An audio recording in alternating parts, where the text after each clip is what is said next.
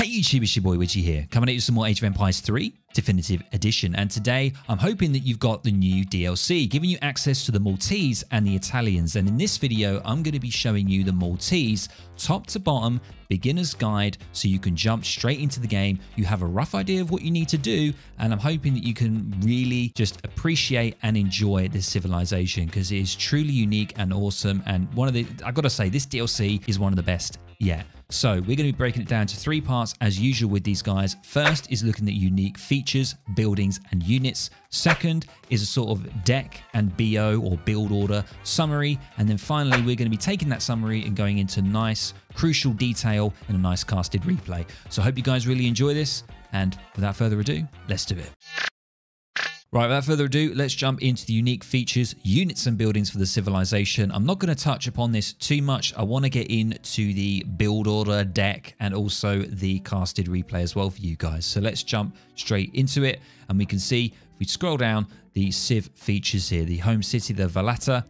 We start with a Grand Master, which is your explorer, a really sort of buffed explorer compared to the standard European ones. And also this is super crucial here. Units gain additional HP with each shipment, which is 2%, and heal over time when idle. Also, we can see the starting units. We get the Grand Master, of course, 5 settlers, 4 crates of food, 2 cord of wood, and 1 chest of wood. Interesting, chest of wood. That's definitely chest of gold. So we can see that, and this really helps you open up with a nice TP or market start with hunting dogs, and we'll go more into that later on in the video. Let's have a look at some of the unique buildings. We do have the hospital, of course, basically the barracks, costing you 100 wood, giving you access to 2 unique units there, the Hospitaller and the Sentinel. We can see as well a nice picture here of the Commandery, which is essentially a stables that can unlock new units to recruit using tongue cards, which are specific unique cards to the Maltese. And also, if you have more than 1 commandery, you can use them to teleport units with their special abilities. So kind of wild, and we'll touch upon that in a little bit more detail later on. And you can see that it costs 250 wood and 100 coin. One crazy thing here as well is the depot, which actually gives it's filled to the brim with gunpowder. It boosts the attack speed of nearby gunpowder units, artillery and buildings, but it will explode if destroyed, damaging all units. So that's whether it's on the enemy team or your team, it will destroy those units and it will take damage. Very, very cheap building, 50 wood, 50 coin. And I think this can be used a lot in the meta, I think, you know, really using this for maybe an aggressive play and also defensive as well. So let's see how that one works out. Moving on, we've got this fantastic, spectacular building here, or you could say fixed artillery gun that costs 100 wood, but 600 coin, absolutely huge coin value there. A powerful stationary artillery. If we come down looking at some of the unique units, the Grandmaster that we've mentioned, the Hospitaller is basically like an AOE sort of pikeman essentially. They are faster near buildings though, so once again, this is something unique to the Maltese. Certain units get buffed when they are next to fortifications or buildings, which sort of lends the Maltese to more defensive play, which I mentioned at the start. The Sentinel, which is the sort of musketeer unit, once again, stronger near buildings, especially fortifications. We have a fire thrower here, light infantry, attacks with incendiary weapons, inflicting burning damage, and that counters heavy infantry and light cavalry. So basically like a skirmisher unit with a AoE burn damage. And here we do see some of the home city cards. I'm not going to go into these too much detail because I've actually got a video where I cover all of the Maltese cards. Some of them have changed because there's been recent patches. Every single day there's slight tweaks and patches until the actual full DLC releases. So I'm not going to go into too much detail on these. We do see the tongue cards, which is the one that I mentioned. And that is pretty much it in a nutshell, guys. So without further ado, let's jump in to the sort of deck summary and build order summary before we jump into the casted replay of the sort of standard, quote unquote standard build order for the Maltese. Right guys, I present to you the build order. So at the top you can see from left to right, this is the order of the cards that we're going to be going for in the replay coming up. However, you can probably see that the last 3 items are slightly transparent, and that is because these can change. You know, there's a lot of things in games depending on if your opponent is aggressive, defensive, what kind of civ, what kind of map. Lots of things change change. However, what is for certain is definitely the first 3 and 4 cards. We're going to be playing quite an eco-defensive play style in this, and that's kind of how the Maltese really work and work their best at the moment in the current state that they are. And as you can see, there is the deck down below as well that's been chosen, and of course some of these can change, and you can probably chop and change a lot of these as well, but hopefully this will give you a good start. So without further ado, let's jump in to the replay. Right guys, you find me on the battlefield here demonstrating a nice juicy Maltese build order for you. Quite straightforward, standard sort of opening you could say. I say standard, it is a brand new civilization, so a lot of things most likely will change in the future, but hopefully this will help you get stuck into the Maltese and give them a go. So thankfully Revnak provided me with this replay, and he is playing against Elite Rifleman here, and he basically said to me, Widgie, this is going to be a nice standard straightforward order that hopefully your viewers can follow and enjoy. At the moment, the Maltese are in kind of a strange position. You know, a lot of people say they are relatively weak. I 100%, you know, I can't say for 100% because I haven't played the Maltese enough to verify that, but I understand where people are coming from. So hopefully there will be changes in the future, but let's jump into this and let's see what Revnak is doing. So he's going for a market start, and he's going to be getting hunting dogs immediately while putting down a house. So I think there is another option you can do here, which is the house and TP start, but looks like he's going for the house market and then hunting dogs. So all he's doing is simply just gathering up food. He's making sure his herding is good, and he's leaving that coin there. You can just gather them all up if you want to. He's just left it there because, you know, Revnak knows he doesn't need it yet until age 2. And if you spend time gathering coin that you don't need, it's wasting time for you to gather your food and age up. So it's just kind of like a little sort of min-max thing there. I wouldn't worry about that too much. We do see his explorer here. He is going to be grabbing 100 food, which is going to be absolutely amazing. Is he going to be able to do it though? I mean, this is looking a little sketchy. I think he's going to be fine because the explorer here is a very, very beefy explorer indeed. 500 HP, not to be messed with, and he's going to be able to take that down and grab the 100 food. So I'm going to try to not cast this too much. I'm going to try to use it as an opening for you. So the first card is the 3 settlers. So let's have a look at Revnak's deck here. He does have the German tongue. Now, as I mentioned, the tongue cards, basically what they do is when you get these tongue cards, it enables you to create the unit that tongue provides from your commandery. Now, your commandery is essentially a stables, but it unlocks units to upgrade if you get these tongue cards. And also, if you build a second commandery, you can use it to essentially teleport units around the map. I'm not even joking. You can do that. So we can see here he's doing a very, very good age up here. Look at this with that 100 food treasure. That's really helping him out. But I would, you know, try and aim for around 3 minutes if you can to age up. But he's going to be able to start clicking up not even like before 2 minutes 30, which is absolutely insane. And he is going for the quartermaster, which is 400 wood. So quite a popular age up to go for as a Euro civ. And he looks like he's pretty much putting all vills over to wood. And he's also getting the gang saw upgrade there from the market. So we can see that this is the deck. He's gone for 3 settlers first. So pretty much all vills have gone over to wood. He's got gang saw, so it enables him to get wood even faster. And we're going to see what Revnak is up to here. He might actually be going for the German tongue, you know. He might be doing it. I see a lot of people that don't do that. Some people say that it's not worth it. But looks like Revnak is going to be going for it. We're going to be seeing that German tongue action. Looks like he's macroing for the 500 wood. Elite Rifleman, on the other hand, has gone for a TP. And now he has his card available. And he's got that 5. Yeah, he's going for it. He's going for the German tongue, which gets you 2 settler wagons and the commandery wagon, of course. And you can get a maximum of 6 of those settler wagons. And they, I believe, yeah, they cost 100 food and 100 wood. And the quartermaster is going to enable Revnak to be able to train some more of those settler wagons. So let's see what he does here. He's got his 400 wood in. He's obviously getting his settlers up. And his German tongue is going to be coming in very shortly. And hopefully this is a build order you guys can use. Hopefully it is. It is quite greedy from the look of it because you do have to chop a lot of wood and it does take a lot of time. And with that 400 wood, he's enabling him to get these steel traps, which is the 125 wood and 125 gold. So that's going to increase his food gathering rate even further. And that German tongue is going to come in very soon. There's not much else. I think, yeah, he's going to be putting a trade post down now with that 400 wood. There the commandery wagon is and the 2 settler wagons.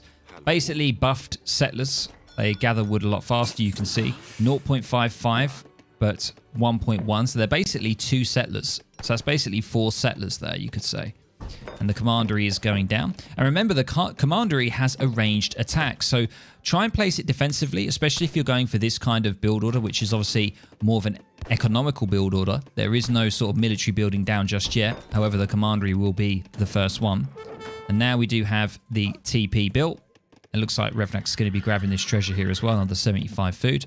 And look, he's now moved all wheels back over to wood again because he wants to macro to start training more settler wagons from the commandery. You'll see when he builds this, it will be available.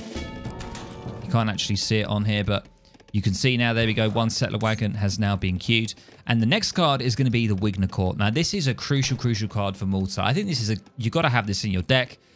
It increases natural resources or gather rate by 30% when nearby either a TC, outpost, or commandery. So, got to bear that in mind. And of course, every single home shipment card that you use will increase all HP of your Maltese units by 2%. So that's one of the unique bonuses. We do see a wall here going up by Revnak, but you don't have to do a wall. You don't have to be someone who walls. But we do see now the second commandery being built there. That is being built. Yeah, I think he just built that. Yeah. He just built a second commandery there so he can train these settler wagons a little bit quicker, I think. And also, as I say, they do provide 30 ranged attack. So that's what we're seeing right now. And he's just continuing with sort of the wood and food macro so he can get as many of these settlers out as possible. It's getting a house because these settler wagons do cost 2 population.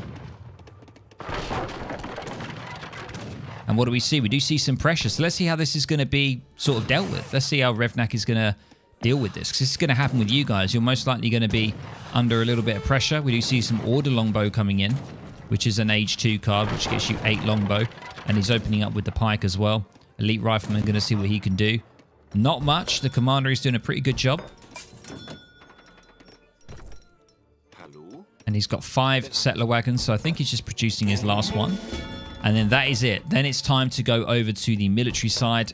And we do now see a hospital being put down. They only cost 100 wood. This is once again, the barracks equivalent for the Maltese. And he's got 700 wood on the way. Still a lot of settlers on wood here.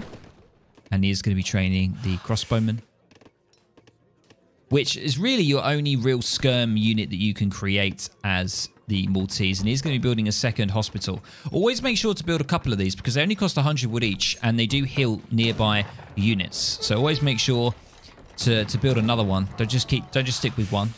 You can use them quite a lot. And he's now maxed his settler wagons. Unfortunately, Revnak losing a villager there. Getting a bunch of crossbowmen out. 700 wood is now down as well to help with crossbow production. He's just going to be relying on the commanderies here to provide that ranged fire, and also the TC as well. He's got 10 vils in there, which you don't need any more than 10 vils in a TC if you want it to fire its maximum damage. That's also something to bear in mind. So you can see here he's got 30 damage, and 90 damage. So a lot of fire here from the buildings. And I don't know if Elite Rifleman is going to be able to do a lot here. Another house going down.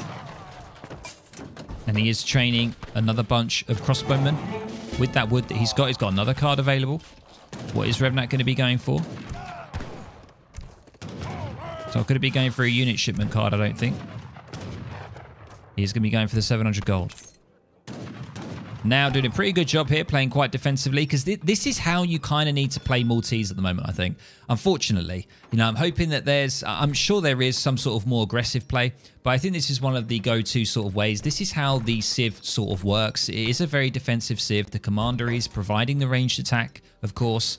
The sentinels, which are the musketeer unit, they buff when they're near walls or outposts, and also commanderies, outposts, and TCs provide economic bonuses to your villagers. So it encourages you to build those kind of buildings. So it encourages you to play that kind of style. So if you're not interested or you're not too fond of that style of play, maybe Italy is for you more than Maltese at the moment. I'm not too sure. But the 700 coin has come out now, and he is building a second commandery. He's just going for it. He's really spamming out these commanderies because he wants to get... You can see that little ring of green. That is now providing that bonus gather rate, and he wants to put that down to make sure he's got it. And also, as I said before, they do provide a nice range attack as well. And I think these are worth building more than an outpost, to be honest with you. So it looks like he's going to be going into H3 now. So, you know, it's sort of, you could say like a semi-FF style here. Opening up with 10 or 15 crossbowmen. Just holding the fort, essentially, with the commanderies. And he is going to be garrisoning some of those vills there. He's creating the crossbowmen again. But he is getting into H3 and he's going to be going up with the bishop, which I believe gives you another TC. So he's going quite sort of eco-driven here. And he did a nice little TP there. Did you see that? That little noise? That was a TP. So he TP'd or teleported his vills from this commandery into here, and they popped out this side, which is quite cool. But he's got so much eco now, you know, 5 settler wagons. I think he can train another one, you know? Yeah, he is training one. Yeah, I think he may have lost one. So this is how sort of Maltese play. You know, they do rely a lot on the crossbowmen. And we do see there are some crossbow, like steel bolts, for example, is a crossbowman upgrade. And he needs to be careful here because the order longbow are going to outrange the crossbows quite significantly. So Revnak still waiting for that age up. He's got a card available and he is making the order hussars, which you make from the commanderies. So the commandery is essentially a stables. Really, it's a stables that can teleport and also unlock new units to create when you ship the tongue cards. So he's actually losing a lot of crossbowmen here, but I don't know what Revnak's doing here. I don't know whether he's distracting or just trying to buy some time, but yeah, he lost a lot of crossbowmen there, so he needs to be careful. Elite Rifleman doing a pretty good job with the whole longbow pike play here from Maltese, which is nice to see. And you can see the macro split is kind of unusual, sort of like a very split across because of the fact that he's making crossbowmen and he's making hussars. So he needs demand for all resources right now. He needs demand for food, wood, and gold, and he's going to have to try and split, which can be a little tricky. The covered wagon has come out now. The TC wagon has come out, and now he's going to be getting the next shipment, which is going to be 12 crossbow units, and they are coming in.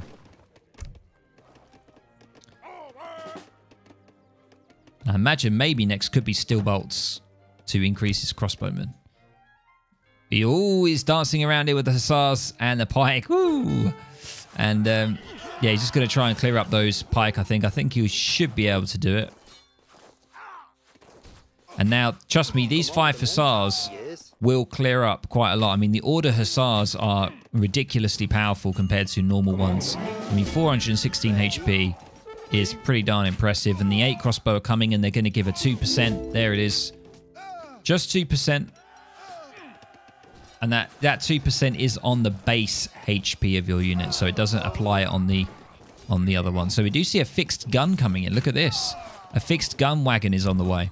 Going to be seeing that in action. And Revnak being able to clear up all these longbowmen here just with the hussars. It just shows how powerful they are. And now he's got his economy going. You know, he's had to play quite defensive. Go for a semi-FF sort of style with the commanderies. And he's sort of come out on top here. He's doing pretty well. Elite Rifleman still in age 2.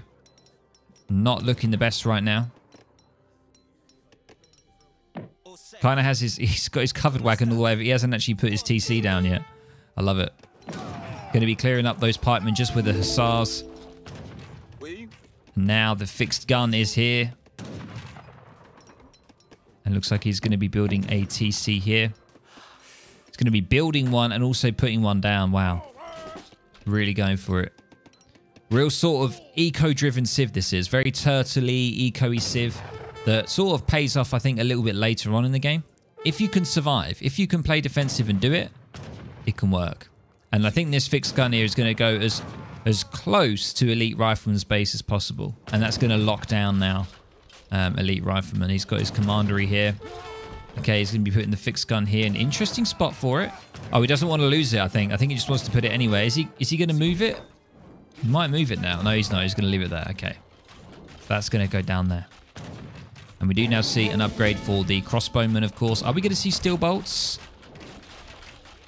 I don't know. And that fixed gun doing an immense amount of damage. 300 damage. There it goes. Fixed gun just going to be doing what it can. Its range is pretty impressive. What is this range? 34 range. So yeah, look, it just looks really funny as it goes like, woo, as it arcs. It's really strange. So we do see some Hospitalis have been popped. Elite Rifleman is now in age 3. And unfortunately, I don't think it's going to be enough here. Revnak has got a serious amount of units. He's got more Hussars on the way. I think using the Order Hussars in your composition is really crucial with the Maltese because they are so much better than the standard Hussar. And they really don't cost that much extra, to be honest.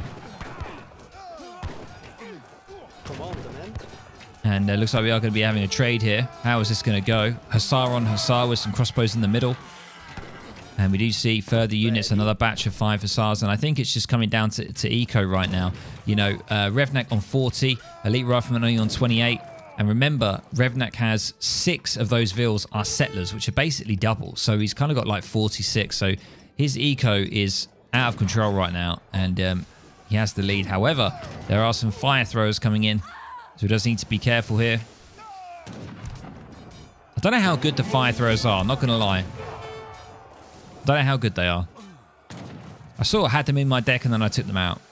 I'm not too sure. 1,000 wood on the way. And I think after that, most likely would follow steel bolts, maybe, or maybe archaic combat. We've got the veteran crossbows. You rarely see the veteran crossbows. They look very nice. And there we go. There we go, ladies and gents. That is an example game. Not one playing against AI. I know a lot of people say about these beginner guys. It's like, oh, I want to see a build order where you play against an actual person. Well, this game is just a true example of that, you know. This is one style of play with the Maltese, of course. I think this is could be one of the kind of standard openings where you do go for the German tongue. You do go for it, even though it's 500 wood, you get 2 settler wagons, you get the commandery, and then you get the ability to create 4 more, which essentially, as we've mentioned, are 2 settlers each for these settler wagons. So I think it's a good way to go if you want to go more of a defensive eco build, whereas Elite Rifleman went more for a timing attack. He went for the British tongue card that gives you 8 longbows, I believe, 8 longbows and 1 commandery, and he pushed out like that. But we have seen other ones where you get sentinels, which are the musketeer unit, and you just produce those as much as you can in age 2. So there's many different ways that you can play them, and overall, the civ is a little bit weak at the moment. I think there still needs to be a few changes here and there, but I hope you guys enjoyed this sort of build order. I will be now putting the deck on there for you and the order that Revnak got the cards out so you can have a rough idea. And yeah, just bear in mind that when you build the commanderies, build them close to the TC. You want to kind of play quite defensive with this build order. I hope you guys really enjoyed this, and I hope you use some of this to help yourself understand Maltese and get to grips with them, basically.